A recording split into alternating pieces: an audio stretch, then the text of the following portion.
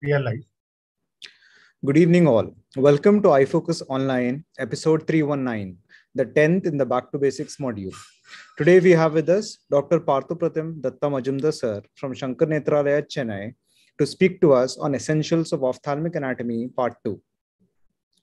Dr. Parthopratim Dutta Majumder, sir, is a senior consultant, Department of Uvea and Intraocular Inflammation, Sankara Nethralaya, Chennai. He has published many articles in various journals, written several chapters in various ophthalmology books, and edited many books. He is a founder and chief editor of popular ophthalmology portal, www.eophtha.com. Sir is an avid book reader, has beautiful compilation of all the history of ophthalmology, and it is a pleasure to read these articles across his web portals. Over to you, sir. Thanks, Subhav. That was nice and so kind of you. So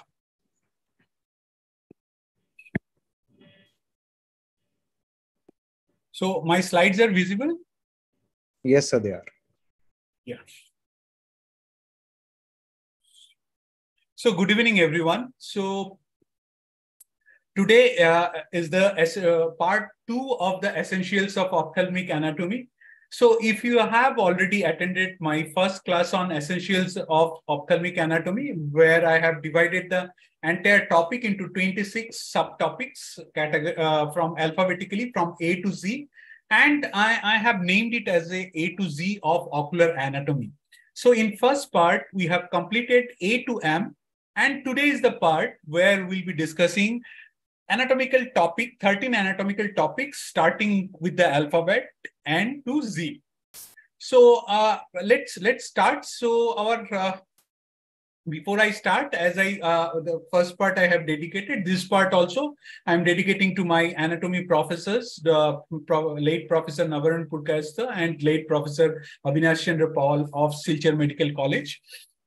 So our alphabet, first alphabet is N here now in second part, and here we are going to discuss the neuroectoderm. Now, you have to remember that this is just an outline, simplified for the postgraduates. So you have to read your textbook for the detailed discussion on embryological development of eye. So coming to the neuroectoderm first, you have to remember this mnemonic more.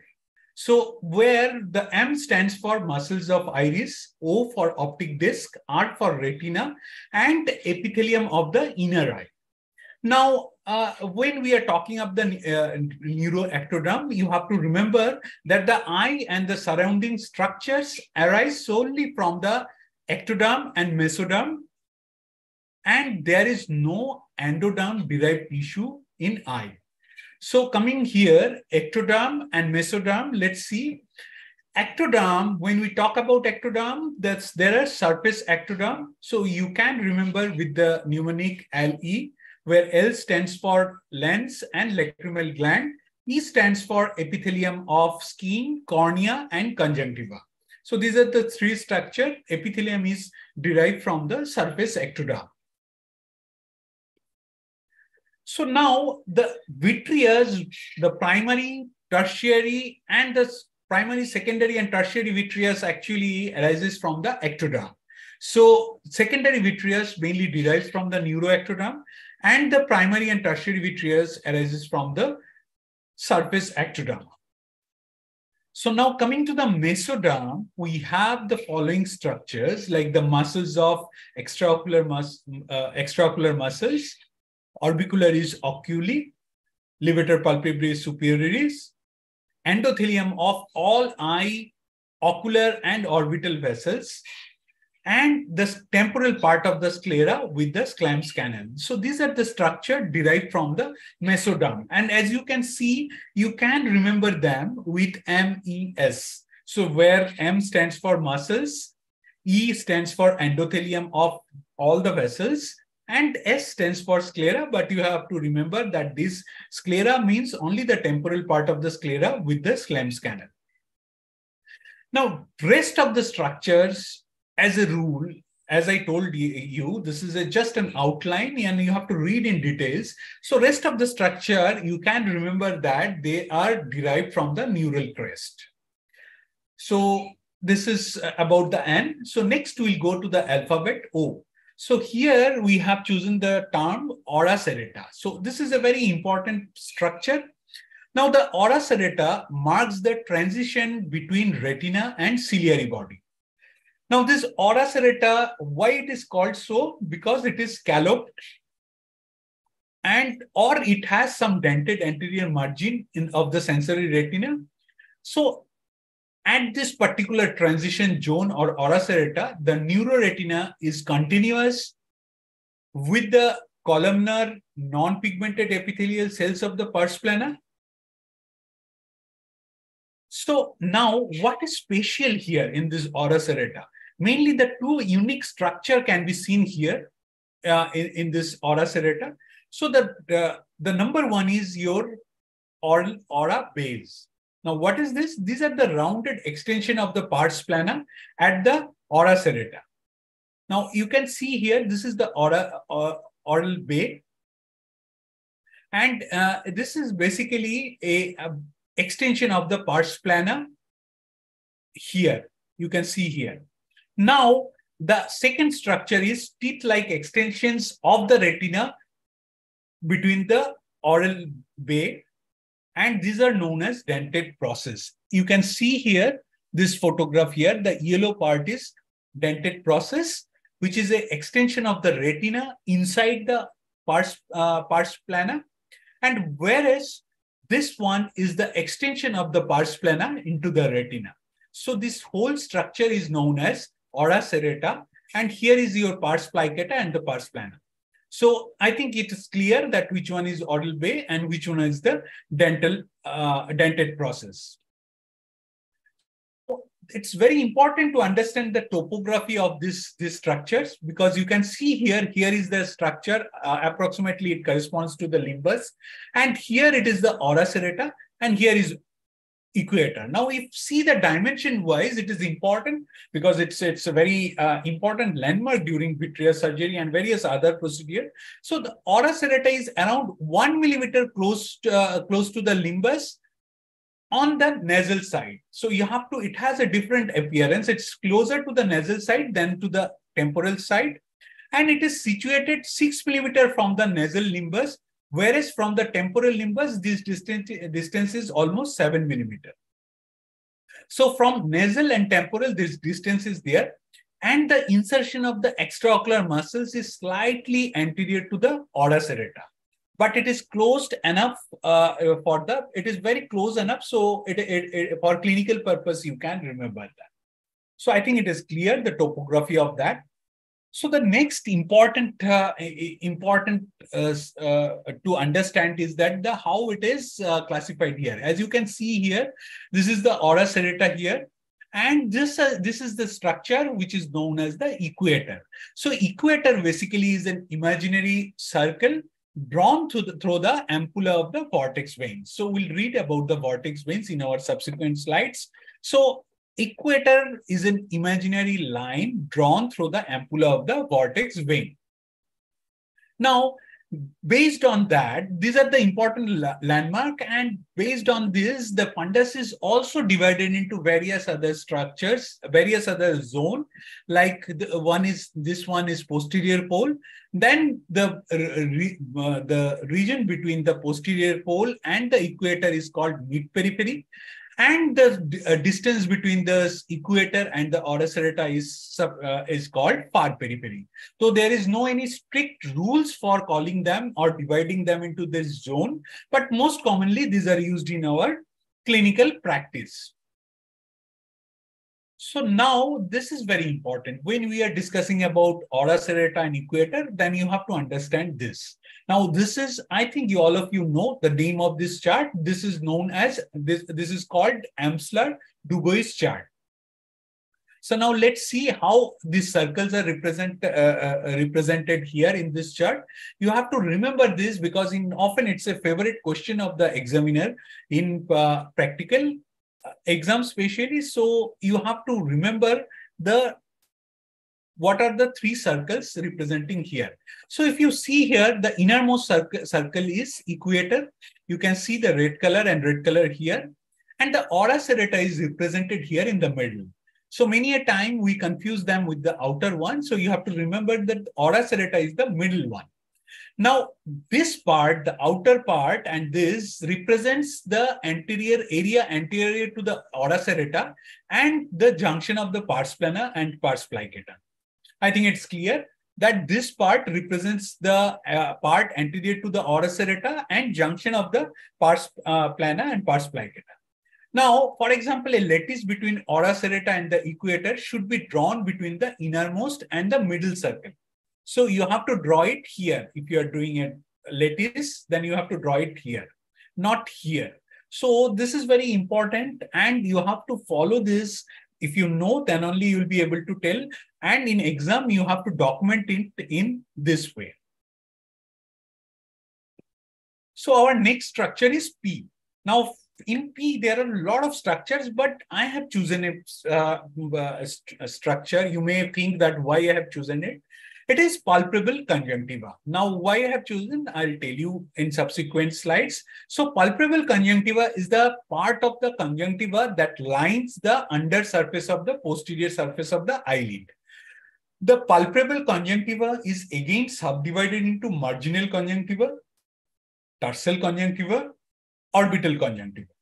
The marginal conjunctiva is a transitional zone between the skin of the eyelids and the conjunctiva proper. Now, it starts from the intermarginal strips of the eyelid as a continuation of the skin, and it is made up of mainly stratified epithelium. Now, this marginal conjunctiva continues into the back and posterior surface of the lid for a short distance of 2 millimeter. And this, after that 2 millimeter of marginal conjunctiva, there comes a shallow groove or fold where it merges or mingles with the conjunctiva proper. So this groove is known as sulcus subtarsalis, and sometimes it is also called subtarsal sulcus. So the most commonly it is called as sulcus subtarsalis. Now this sulcus subtarsalis is a very important structure, an important anatomical landmark. Why? Because it is the most common site of foreign body lodgement inside the eye. So whenever there is any foreign body, so usually we should examine everting the eyelid, because this groove is notorious for the lodgement of the foreign body. Now, this structure also has another importance, because sulcus subtarsalis, it is the place where the perforating branches of the marginal arcade pierce the tarsal plate to supply the conjunctiva. So we'll see how it goes. This is a very important structure, that how it crosses, and the marginal arcade branch from the marginal arcade. As you know, there are two types of arcade. One is marginal arcade and the peripheral arcade. This arcade actually pierces the tarsal plate to supply the conjunctiva. Now here, the palpebral conjunctiva is a very sensitive structure, and it is the place where the reactive pathology of the conjunctiva is seen in clinically. So mainly during the conjunctivitis, this is the place, the palpebral conjunctiva, where we see the various kind of reaction. Now, this reactive pathology can be broadly divided into, or you can call it the reaction of the conjunctival tissue to any allergic component. So it can be classified into broadly two. One is follicle and papillae. Now, the follicles are thought to be identical to the lymphoid follicles, as you see in anywhere in our body. So what happens, the pathology, the main pathology remains same. The follicle formation is characteristic of this mainly two infection. One is viral, another is chlamydial infection. Also, it can be seen in some kind of toxic conjunctivitis, like sometimes reaction to some medications, especially some topical medications or the preservative. So, on the other hand, as you can see here, the lymphoid aggregates here, and here is the conjunctival epithelium, and here is the conjunctival vessels. Now, see, in contrast, what happens here in the papilla. So the papillae are composed of the chronic inflammatory cells, for example, the lymphocytes and the plasma cells, and distinguished from the follicles by the presence of the blood vessels at the center. The core of the lesion here is the blood vessel, whereas here there is no blood vessels inside the follicle. It is always there surrounding that. So this is very important, that the core of that is surrounded by inflammatory cells, and in core there is a blood vessels. Now this, as you know, that there are certain allergic conditions like, for example, the spring catarrh or the vernal keratoconjunctivitis. And sometimes you see the patients wearing the contact lens.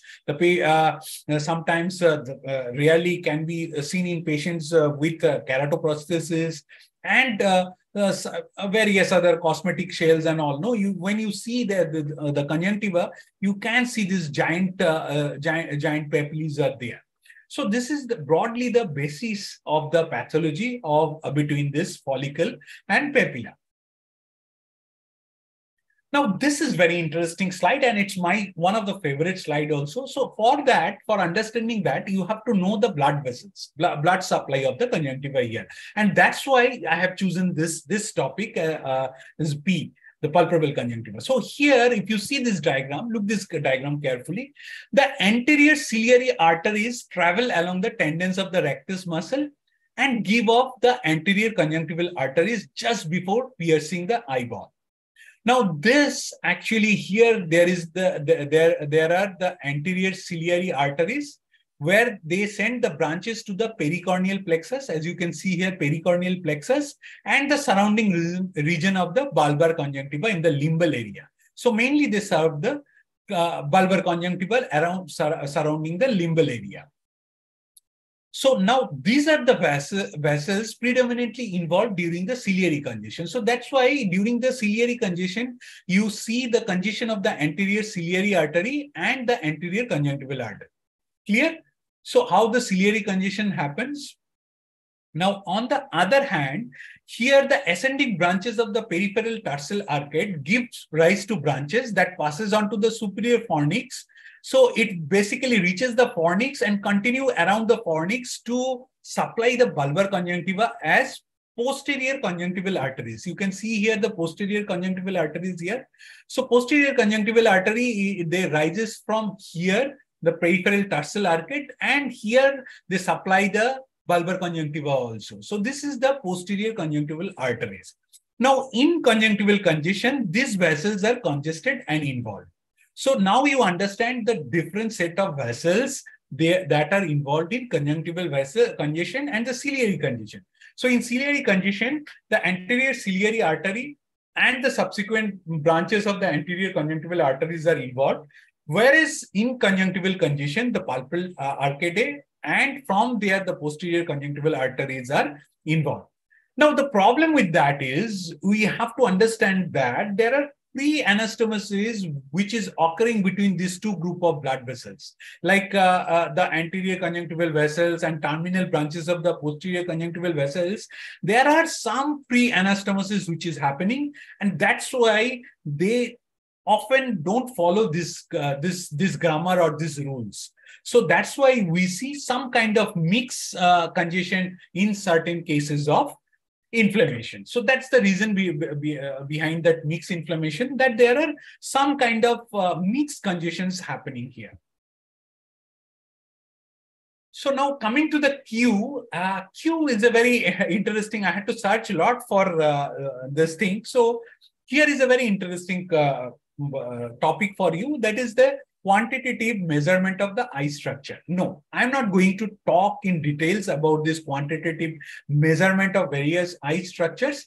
I have made a table, and I feel, and you should be, that as a postgraduate student, you must know and remember the dimensions of the various ocular structures, like circumference of the eyeball, volume of the eyeball, what is the weight of the eyeball, and various other structure like anterior posterior diameter, and then what is the thickness of the lens, what is the measurement of the anterior chamber. So with this, what I have done, I have created as a part of this teaching initiative for iFocus, I have created a 3-page PDF files which contains all these dimensions and values of eye structures. So if you are interested, you have to send me an email here, drparthopratim@gmail.com. I will mail this PDF to you.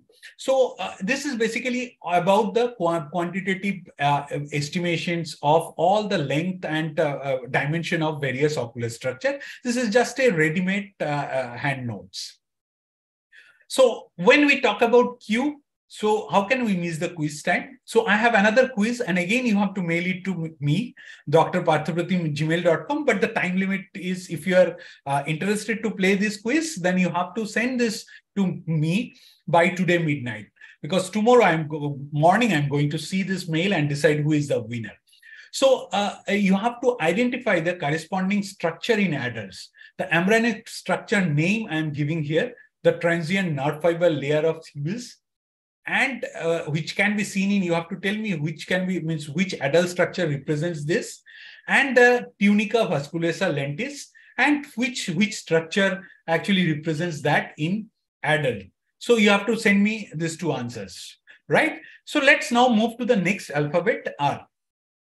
Now here, obviously we can't think about anything. So the most important structure, the retinal pigment epithelium.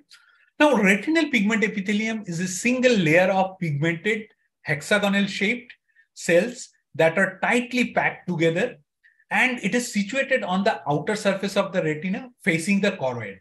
Now, each RP cell has a basal membrane that is in touch or in contact with the Brooks membrane, and the apical membrane of these RP cells are in contact with the photoreceptor cells of the retina. If you see here, the photoreceptors are located here, and here is your Brooks membrane, which is over which the retinal pigment epithelial cells are located. Now, the attachment between the retinal pigment epithelial cells and this neural retina is very weak. In an experimental study, it has been estimated, or it has been found that it requires as minimal force as 0.25 millimeter mercury to detach the retina from RP cells to neural retina. It requires that much minimal force to detach it. Now, this when we talk about the RP, often we come across this term called RP pump. Now, what is this? Now, this RP pump refers to the active transport mechanism, which is performed by this cells. Now, this RP pump plays a very crucial role in maintaining both the ionic and the fluid balance. In clinically, we see the fluid balance. In molecular level, they also maintain the ionic balance also. Now, you have to understand this molecular level. What happens? This RP pump, they utilizes the energy generated by the sodium-potassium ATPase system, and these are embedded into the plasma membrane of the RP cells. What happens? These pumps actively transport 3 sodium ions out of the RP cells with the exchange of 2 potassium ions inside the RP cells. So they will move out 3 sodium ions and will take 2 potassium ions there. As a result of that, there will be a movement of the ion.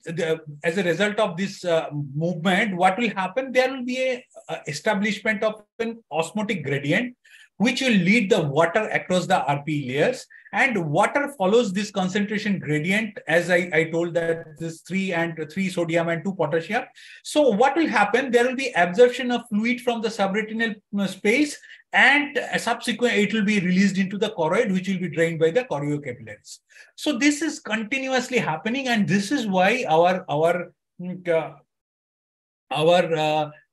this RP, means retina, is attached here, as you can see here. So what happens? For example, there will be continuous this mechanism happening, and they are continuous throwing out the fluid from the retina from here.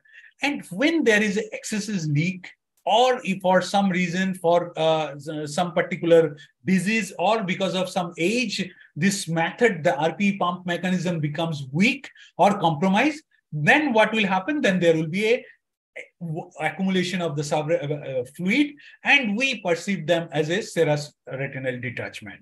So disruption or dysfunction of this RPE pump can lead to retinal diseases like exudative retinal detachment, or sometimes the retinal edema.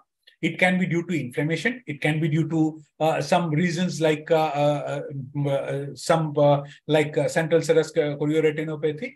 And the ultimate result is in this scenario, there is accumulation of the fluid either in the subretinal or intraretinal space. Now, you have to know, as a postgraduate, you have to know what are the functions of the RPE cells. Now, I have a mnemonic for that also. So there are a lot of mnemonic we have discussed in this part 1 and part 2 of this ocular anatomy class. So here you have to remember the mnemonic RPE fit. So if RPE is fit, then everything is everything is fine. So let's see what are the first, number 1, we have discussed retinal attachment. Number 2, retinoid metabolism. Number 3, renewal of the photoreceptors. Number 4, with PE, the photoreceptors of matrix production, protection of the blood retinal barrier. I think we have discussed this in our first class, that how RPE cells are responsible for the blood retinal barrier. And the with E, you have to remember that the elimination of the waste from the retina to choriocapillary. This is also actually done by the RPE cells. We'll be discussing this again in our next slides. And free radical scavenging. We because of the time constraint, we can't go into details, but free radical scavenging is very important, especially when you read about the acute ARMD. Then you will realize, you understand that immunoregulation is a very important role of the retinal pigment epithelial cells, and transfer of water and metabolite, as I said, it's done by this. So this comprises of this RPE fit functions of the RPE cells. So I hope you will be able to read that. Now, this is what I was referring to. So one of the most critical function of the RPE is that phagocytosis of the photoreceptor outer segment. You can see here the photoreceptor outer segments, and this disc, photoreceptors are made of numerous discs, and these discs are constantly phagocytes by the photoreceptor outer receptor, and this disc are continuously phagocytized by the RPE cells. So interestingly, it has been seen that this phagocytosis also follows a circadian rhythm, and experimental study showed that this is very high during the early morning hours. So whatever it is, so this disc will be there, and this will go here, and this will accumulate here. Now, within the RPE, these outer segments are encapsulated within the phagosome because they have phagocytes this, and the end products are reused to synthesize the new disc. So they will phagocyte this disc. They will again utilize it to synthesize the new disc. But there are the end products will be also, there will be some end products which cannot be digested or cannot be utilized to create the new disc. So what will happen? That will accumulate here, and this undigested product of RPE cell will cause a buildup of lysosomal residual bodies called lipofuscin.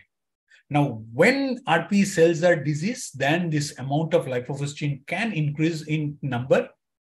Like certain lipofuscin is known to increase with age also, and sometimes like various retinal disease, including age-related macular degeneration and all, this lipofuscin content may increase. So lipofuscin, and sometimes it becomes difficult because of the thickening of the Brooks membrane, because they cannot be transported back to the choriocapillaries. So there will be accumulation of lipofuscin inside the RPE cells. Now, not only lipofuscin, there are certain entities called fluorophores. Now, what is fluorophores? These are the lipofuscin, and the fluorophores are the responsible for a important finding, which has been actually utilized in imaging known as autofluorescence. Now, the autofluorescence of this retina is due to this presence of these several fluorophores. So they emit light when excited by a specific source of light. So they are located mainly in the retinal pigment epithelium and outer segment of the photoreceptor cells, and often they represent the diseased or various metabolic stage of the retina. Now, what are these fluorophores? These are lipofuscin, melanin, A2E, or various oxidized flavoproteins, and adverse glycylation end products. So these are the theory behind the fundus autofluorescence. Now, coming to the S, another very important structure, the suprachoroidal space. It's I think nowadays it's in focus. So let's see what is it. Suprachoroidal space is a potential space between the choroid and the sclera.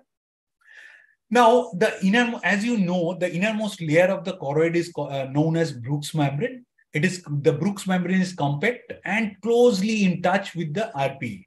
Now, the outermost border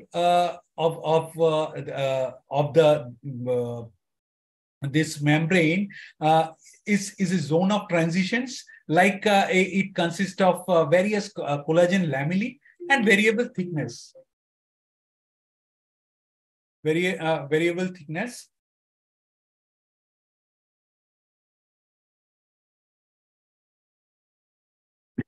So the suprachoroidal space, the outermost border of the suprachoroidal space is more of a transition because there are several collagen lamellae and the variable thickness.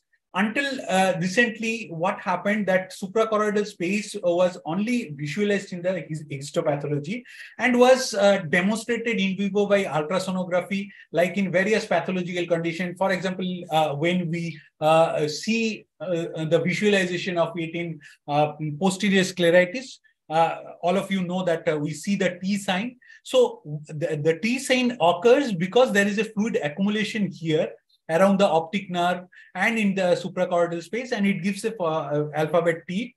So now with the advent of this imaging and all, now there are OCT which has provided that this suprachoroidal space actually can be seen sometimes during the healthy state of eye also.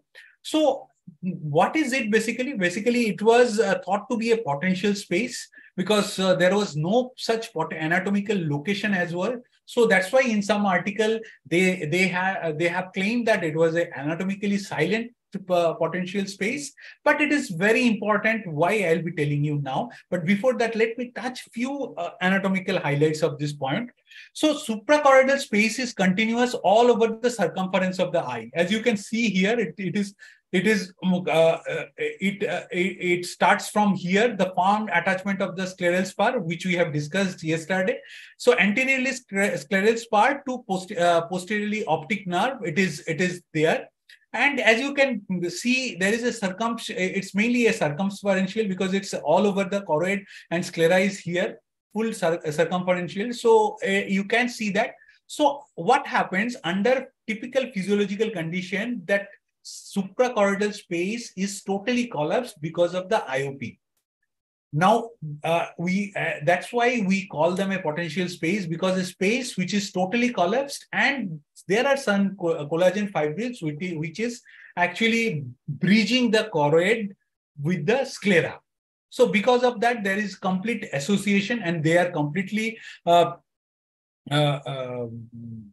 completely opposed with each other. And in pathological conditions, whenever there is a slight fluid, this space can serve as a cleavage plane and can separate. So during surgery also, or in pathological condition, you can basically separate this space. Now, what is the thickness of the space? It is estimated that it has a nominal thickness of 35 nanometer. So the choroid and it is seen that the choroid and sclera can move over it. So because of that, compact this. And if you look into the histopathology of this space, it has component from both sclera and choroidal stroma. From sclera, it has a collagen bands, fibroblast, and from choroidal stroma, you can see a lot of melanocytes in this space. So this is how about this. So let's now go into this. Yeah. This is very important, that the supraciliary space, the concept of the supraciliary space is a little interesting. It's a narrow area between the outer surface of the ciliary body and the internal surface of the sclera anteriorly. So supraciliary space represents an alternative way for the aqueous humor to exit the eye, and currently the most appropriate name for the appropriate name for the non-trabecular outflow. Now, non-trabecular outflow, when we talk about the non-trabecular outflow, it includes both uvea scleral and the uvea vortex route. So, in normal physiological condition, what happens? The aqueous humor from the anterior chamber reaches the supraciliary space via the ciliary muscles and then directed to the eye by the lymphatic system found in the connective tissue of the, drained by the various lymphatic system found in the connective tissue of the orbit. So that's how there is a lot of interest with this space, the supraciliary space. Now, the various drugs actually can bring a lot of alteration into the ciliary muscle and can utilize this unconventional outflow. The classical example is the relaxation of the ciliary muscle by the atropine that increases the unconventional outflow.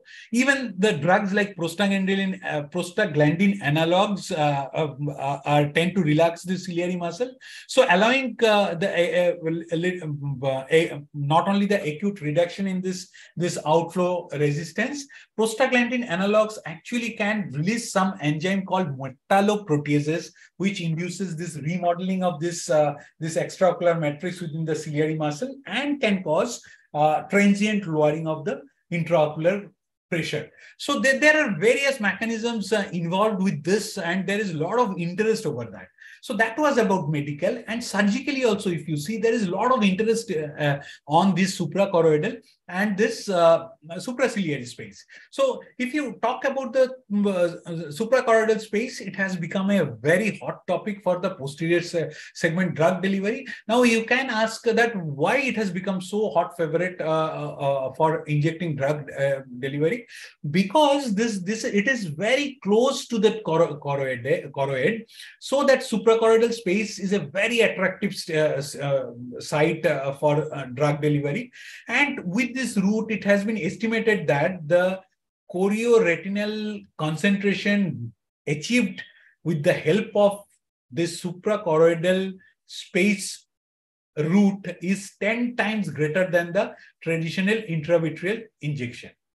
Yes. So the paper I have quoted here, you can check that it has been found that the concentration is sometimes it is 10 times more than the intravitreal injection also. Now, this is very important.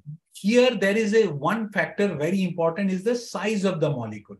For example, if you see the suprachoroidal space injection of bevacizumab has resulted in 8 times higher concentration in the choroid.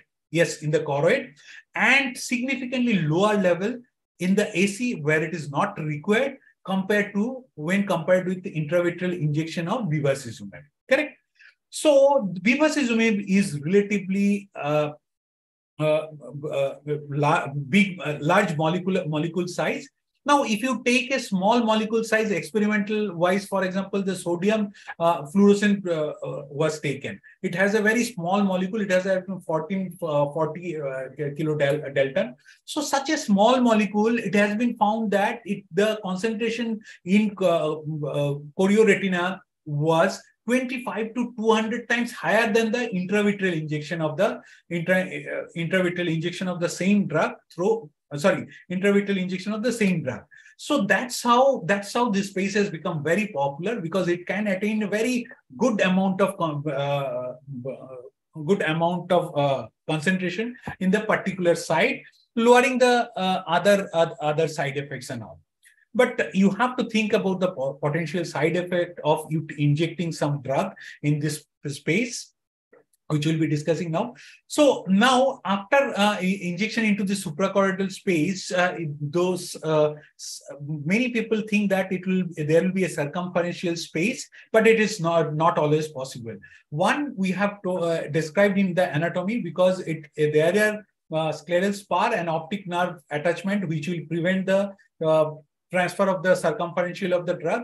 And also it has been seen that the long posterior ciliary arteries and the short posterior ciliary, which are present in this space, they also obstruct and prevent the circumferential spread of the drug. So one has to choose the site of the injection carefully. Now, naturally, supraciliary space is suitable for glaucoma surgery also. So, yeah. So it's a very common site for the glaucoma surgery also. So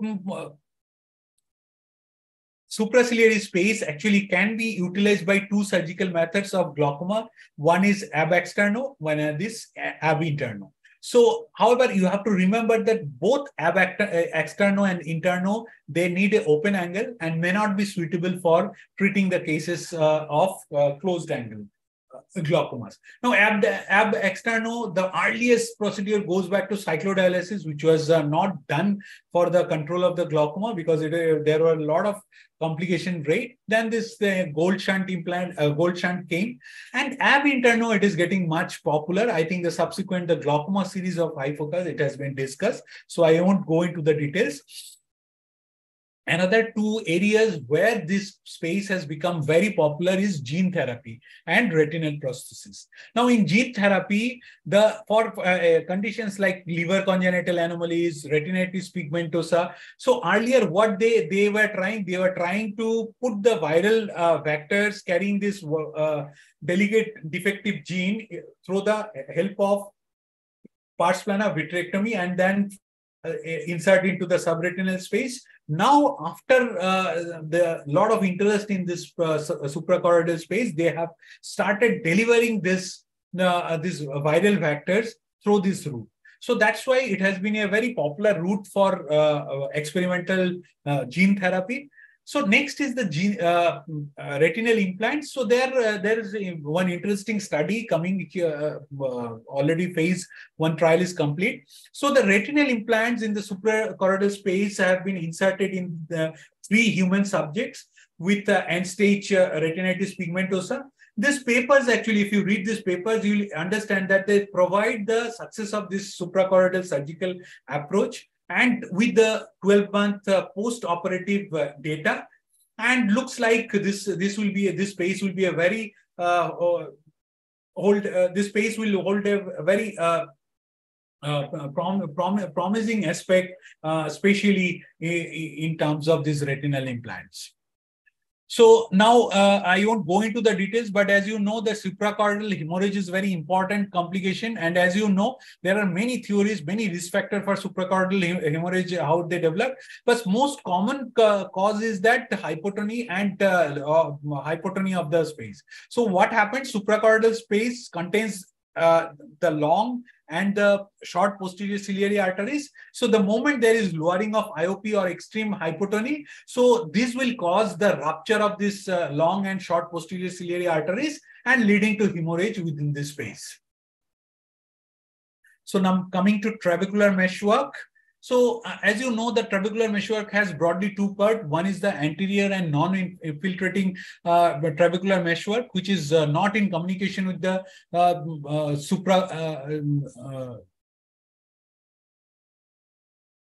anterior and filtrating, which is not in communication with the Schlemm's canal. And where is the posterior and filtering part of the trabecular meshwork, which is in communication with the Schlemm's canal? So now this can be divided into 3 parts. As you can see this diagram, I have tried to simplify it. Here it shows these are all approximate. Don't think that it's the trabecular meshwork looks like this. This is just a graphical representation. So this line represents the Swalwes line, and here is the scleral spar. And as I've seen in my first class, that the trabecular meshwork joins here, and here is this iris tissue. So here is that net-like structure which is known as trabecular meshwork, and here is the canal of Schlemm. And this aqueous comes here and drains into the canal of Schlemm here. So these are the 3 parts of the trabecular meshwork. So one is the uveal, next is the corneoscleral, which is the largest of all, and juxtacanalicular, which is the thinnest of all.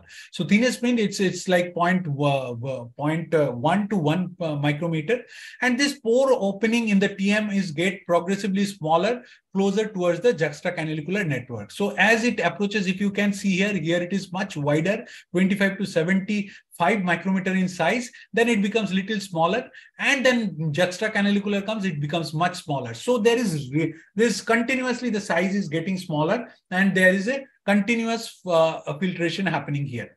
So just two things you need to know as a postgraduates, which is very important, that what happens when we give corticosteroid. In certain individuals, the moment we give any form of corticosteroid, there will be physical and mechanical changes in the microstructure of the trabecular meshwork. So what will happen? The glucocorticoid receptors and all, there will be cross-linking of the actin fiber.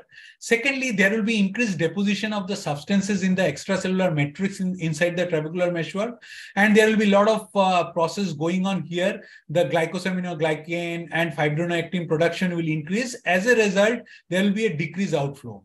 Side by side, what will happen? The inhibition of the protease and trabecular meshwork endothelial cell phagocytosis, which is the main cleaner of that a particular area. Continuously, they keep cleaning that trabecular meshwork pores. So when there is inhibition of this activity, so what will happen? There will be reduced functional activity of the added material here. When continuously there will be deposition of various material. So gradually what will happen? The pores will become smaller in size, and there will be decrease in outflow. And this will increase the outflow resistance also. And there will be raised intraocular pressure. So that's the mechanism of steroid response in a certain group of people. So we call them steroid responder. Now, naturally, what happens when there is uveitis? So what will happen? There will be blockage of synechia, and there will be blockage of the angle. And side by side, what happens in uveitis? The inflammatory cells can go and block this trabecular meshwork. Can you see here? So if you compare these yellow color circles as a inflammatory cells, you can see these circles actually clogs the trabecular meshwork, and that's why there will be increase in IOP. Similarly, certain viruses, especially the herpes viruses, what they do, they can actually go and cause trabeculitis. So when there is trabeculitis, their pores are actually swollen, and there will be the reduction in the drainage of the aqueous, and that's why we see that in herpetic viruses, increase in IOP is very high. So uveal tract, will quickly go into the blood supply of the uveal tract, because entire uveal tract, I have a separate talk. I'll give you the link for that. So blood supply of the uveal tract comes from the posterior ciliary vessels and the anterior ciliary vessels. The posterior ciliary vessels includes 10 to 20 short posterior ciliary arteries and 2 long posterior ciliary arteries. Now, blood supply of the uveal tract is very important and often asked by the examiners. So you must know about the blood supply of the uveal tract here.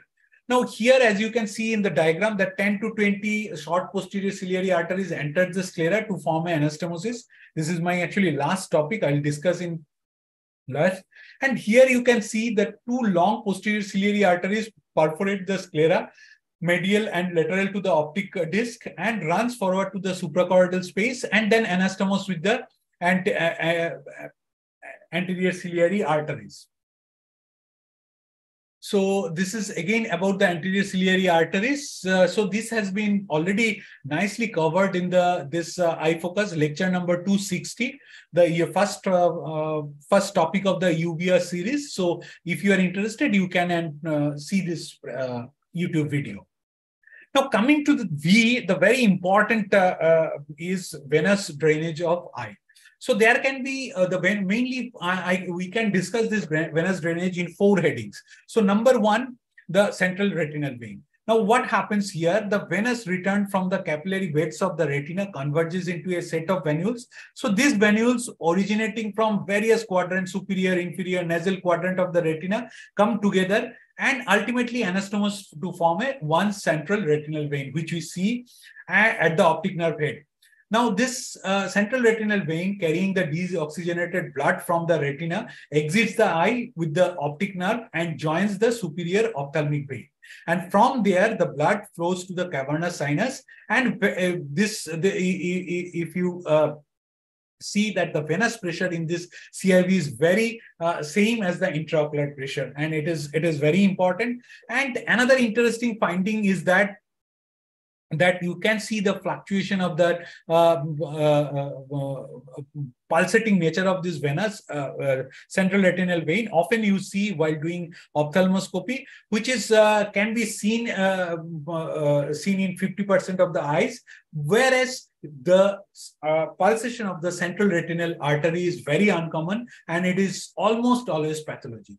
So just to summarize, that pulsation of the central retinal vein can be seen in sometimes 50% of the healthy individuals, whereas the pulsation of the central retinal line is always pathognomonic.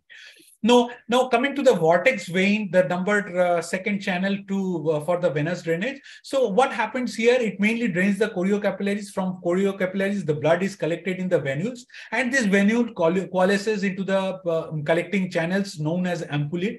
You can see here the ampullae, venous vortex vein ampullae. So these are the part of the vortex vein, and this vortex vein, what are they? They are basically the group of vein, usually 4 to 5, and this vein exits from the eye with the posterior to the equator, and ultimately it drains into the superior and inferior ophthalmic vein. Now, one important entity I must tell you, that choroidal detachment, it occurs when fluid accumulates between choroid and sclera. Now, the vortex vein plays a very crucial role here. Now, what is the role of vortex vein here?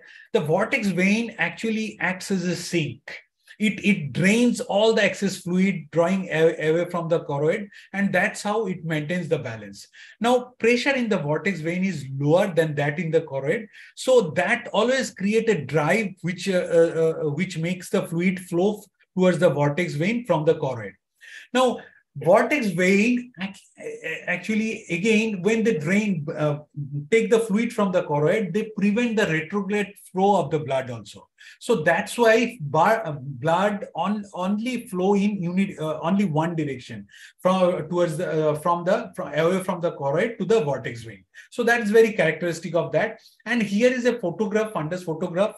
You can see here that choroidal detachment, it can give here, as you can see, the typical quadrilobed appearance because of the position. As I told, 4 to 5 vortex veins are there, and it may actually, the vortex veins are primary reason which limits the anterior spread of such detachment. Coming to the anterior ciliary vein, it's also important vein for venous drainage of the internal eye. So anterior ciliary vein drains the venous blood from the anterior portion of the ciliary muscles, and this vein returned again to the muscular vein of the rectus muscle, and from there it again drain into, means all veins ultimately lead to the superior and inferior ophthalmic vein.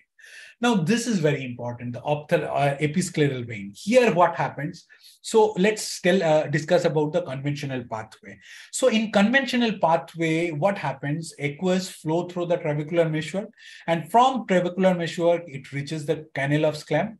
And from Sclam canal, the aqueous humor enters into, there are certain like 25 to 30 aqueous collector channels. So from aqueous enters those collector channels. As you can see here, those collector channels, they enter.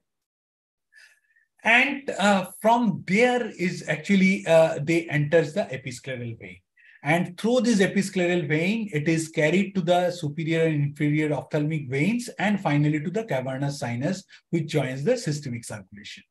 Now, this aqueous, when it comes in contact with the episcleral vein, there will be a retrograde pressure that slows the aqueous drainage. This is what we call as episcleral venous pressure. Now, this is very important when you are studying the glaucoma and various these things, that episcleral venous pressure. So normal episcleral venous pressure is reported to range between 8 to 10 millimeter of mercury. So this is a diagram which shows that how this 25 to 30 channels, like how they drain into the anterior venous plexus and the collector vein, and finally this is actually drains to the episcleral vein. Now coming to the Whitnell's ligament. So this is I think Subhab and Shaifali and Prutu will be very to discuss that. So just for give you a brief briefing, that Whitnell's ligament is a very important anatomical structure in the upper eyelid and positioning. Subhab, can you tell us about that? Yes, sir. The Whitnell's ligament is actually a condensation which forms from the fascia around the levator palpebrae superioris. It is also called as the superior transverse ligament. It is at the level of the superior orbital rim, and it is a point or a demarcation at which there is a transition in the direction of the levator aponeurosis, where the muscle and the aponeurotic part are delineated or demarcated, and there is a change in the direction of the fibers of the levator, which also changes the vector of pull on the tarsal plate. And it is a transverse ligament which inserts medially onto the periosteum, and laterally it blends with the pseudocapsule of the lacrimal gland. It assumes importance because initially when ptosis surgeries were being done, they used to take or resect off the Whitnell's ligament, which would lead to a prolapse of the fornix because there is lack of support to the suspensory structures of the lid. So it also plays a very crucial role in having the anatomical demarcation in the structures of the superior orbit, particularly when patient is looking in up gaze. And it is in a way that all the procedures are performed beneath with respect to the levator resection beneath the Whitnell's ligament are called as standard procedures, and those beyond it include the maximal and supramaximal resections. Yeah. So the practical implication is, like, if you have to do supramaximal resection, people go beyond the Whitnell's ligament if it's a very, very poor levator action. And severe ptosis. But ideally, sling should be done in those. But if people have to try the levator surgeries, then it's like the supramaximal resection, as they call it, beyond the Whitnell's. Thank you. So, yeah. So that finishes our W. So next alphabet is X.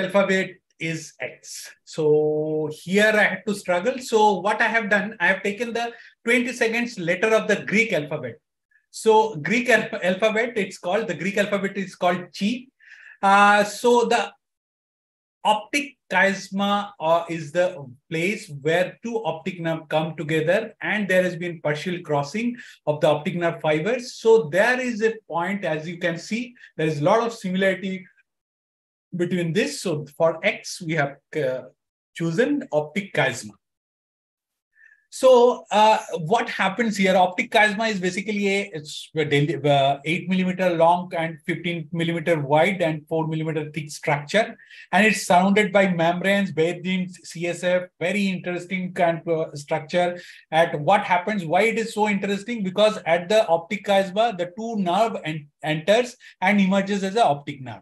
So a proportion of the axons from the left and right optic nerve decussets, cross the midline and join the uncrossed fiber of the contralateral optic nerve. So that you know always, as shown in this diagram, how they decussate, cross the midline and goes into the other side. Now, interestingly, do you know that which physicist first predicted the idea of this decussation of the fiber? Not a doctor. It was a physicist who first imagined that there must be the decussation of the fiber in the visual field. That's why our perception of vision is like this. Can you name that? So the first suggestion that the two nerves would partially cross the optic at the optic chiasma was made by no anatomist, not an ophthalmologist. It was the Sir Isaac Newton. The genius Newton first predicted it in his book, and that's how the people got interested, and then the subsequent research found that yes, he was true. Now, knee of optic chiasma, is it there? Yes. There's an entity called Willebrand's knee. So what is it? It refers to the crossing of the fibers from one optic nerve that stray for a short distance into the opposite optic nerve before joining the optic tract. So this loop of aberrant accents, very small, but generated a lot of controversy in the neuro-ophthalmology. But till now, whatever my limited research, this paper you can read, there is no clinical perimetric evidence that was found to support this existence of this Willebrand's knee in the anterior visual pathway. Now, the optic chiasma, as I told, it lies within the circle of Willis, a circle of the blood vessels, and surrounded by a lot of important structure like floor of third ventricle, and there is pituitary gland. So naturally, these pathologies from surrounding structure involve the optic chiasma, and a umbrella term is used called chiasmal syndrome, and it includes various pathologies. So you have to read about it, that what are the causes. The most common is pituitary macroadenoma, then there is meningioma, and various other tumors can actually produce this chiasmal syndrome. Now coming to the yuck muscles. So this as you know, that yuck is a wooden bar that is often fastened over the necks of the two animals, most commonly in cow in our country. It is what happens because of that, both the vehicle or the load, whatever is, even the plow they are carrying, so they are continuously, they can synchronize it and move symmetrically. So ocular motility also actually test similar way. So how we do that? We just test the ocular motility in 6 cardinal direction of this gaze. Like here, what we do, the patient is simply holds the head still and follows the clinician fingers, whereas the clinician draws a capital H in front of the patient. Now, these movements are all called yaw. Means the extraocular muscle in both eyes are working together and move the eye in the same direction at the same time. So this one eye does, the other eye does automatically. For example, if something catches your eye off the left and your left eye moves quickly to focus the scene, so you do it consciously, and you don't have to do it separately to tell the right eye that move the eye leftward. So this is why this is so unique. No, so when you read about this yaw muscles, you need to know the laws of the eye movement, and I'm sure you are already aware of this Herring's law and Sherrington's law. But sometimes these laws are confusing. So I want to share a beautiful tips from this Twitter account of the Matt Biashi. So who nicely illustrated these two laws, you can see here, and suggested that you have to remember that the Herring's law refers to the extraocular muscles of different eyes. So they work together like herring fish. No, here you see he has compared it with imagine a school of herrings swimming fish together. So it means that the extraocular muscles of two different eyes are acting together. And here the Sherrington laws means the EMs of the extraocular muscles of the same eye. The sharing eye. So it's the same eye. So this is how I think you can remember. Now, coming to the Z, our last alphabet of this workshop, this webinar. So we'll discuss about an arterial circle. But can you name the various vascular circle or arterial circle related to the eye? So there are basically broadly 5 vascular circle. One is, first 2 are in iris, the major arterial circle and the minor arterial circle. The third one is the circle of Jean and Haller. And the fourth one and fifth one is little less common. So you have to understand carefully. The fourth one is the episcleral arterial circle formed by the anastomosis between the adjacent anterior ciliary arteries. If you remember, or you can go to my UVA lecture and see that how anterior ciliary arteries forms a episcleral arterial circle, and the intramuscular arterial circle formed by the posterior ciliary vessels. So these are the five.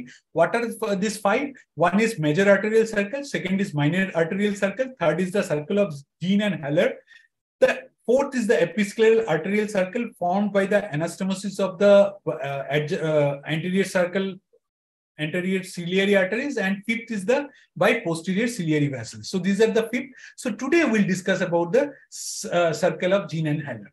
So circle of Jean and Haller comprises of 10 to 20 short posterior ciliary arteries that enters the sclera and form an anastomotic ring here around the optic nerve. This supplies the anterior optic nerve and the posterior choroid.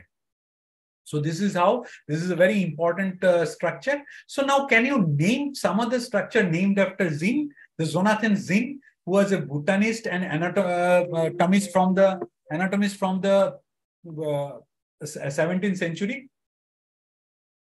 So the number one structure is zonule of Jean, the zonular fibers or suspensory ligament of the crystalline lens. The next is your annulus of Jean or common tendinous ring that serves as a common origin or attachment site for the several extraocular muscles. And there are several other structures attributed to Jean or named after Jean, like central artery of the retina is often called Jean's artery. The anterior layer of the iris tissue is also called Jean's membrane, but these are not routinely used. The most commonly used ocular structure is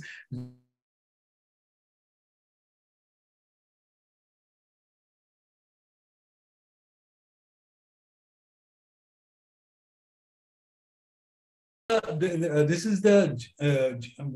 name of the flower is Genia, and yes, it is right. This is the flower Genia. It is named after the famous botanist and anatomist Jonathan Gottfried Jean. Thank you for your attention. Thank you so much, sir, for such a detailed lecture on ophthalmic anatomy. It was a pleasure listening to you again, the part 2 and the part 1. I'm sure that the postgraduate students will really benefit a lot, and also to stress upon the basics that they need to go back and also read through their books. Before we call it a day, I have a small announcement to make. We meet next on the 12th of July for the lecture Essentials of Ophthalmic Physiology, Part 1 by Dr. Pranesh Balasubramaniam. Thank you all and a very good night. Thank you so much, sir. That was like really creative, both your lectures. We really enjoyed it, A to Z, how you took us through all the anatomical structures, and hope to see you soon again on iFocus. Always a pleasure.